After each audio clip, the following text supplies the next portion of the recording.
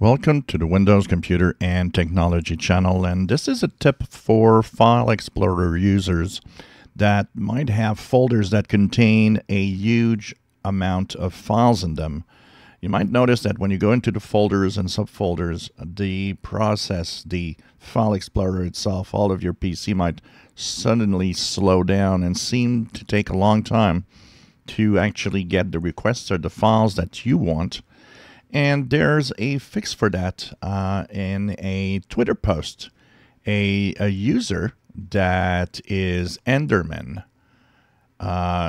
This user that you can, of course, go and follow is giving a tip that you can create a registry file that doesn't exist. And once you create this registry file or this registry key in the registry, it will prevent your File Explorer from going through all of the files and all of the data that's in there. That is exactly what it does right now, is that it looks through everything while you're doing something else. And that means, of course, slow performance.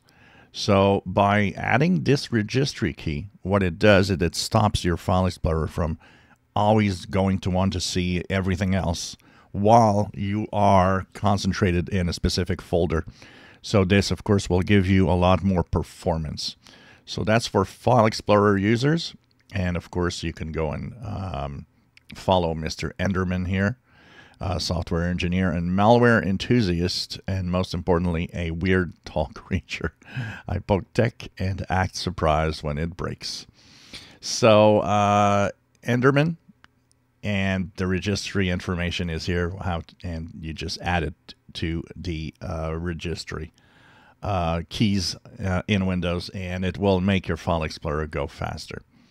I will share his post here, so you can go and check it out and follow him at the same time.